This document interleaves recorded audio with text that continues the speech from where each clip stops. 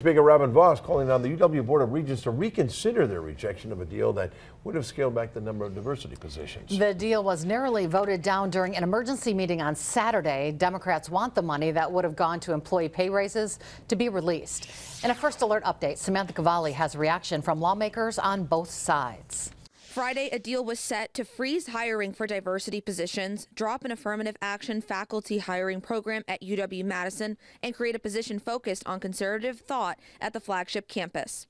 The deal also would have given UW employees a raise and helped fund building projects. Representative Lee Snodgrass of Appleton, a Democrat, says many in the BIPOC community, which stands for Black, Indigenous, and People of Color, were worried the university was not going to side with them, saying in the end the university realized the value that diversity, equity, and inclusion is a global issue. Snodgrass believes comments made by regents of color swayed the vote. It's a really powerful conversation, and I think people realize, we're being too quick here. We're making a mistake if we disregard these people. Republican Representative Ron Tussler of Harrison says this isn't a big ask. We want to give these people their raises. This isn't about that amount of money. But unfortunately, when the legislature holds a purse, this is one of the leverages that we have. So we're hoping that, asking this simple thing should be granted. And the fact that it isn't is a little ridiculous. Back in October, Republican lawmakers blocked pay raises for UW employees until it cut spending on positions that promote diversity. Representative Snodgrass calling it bribery.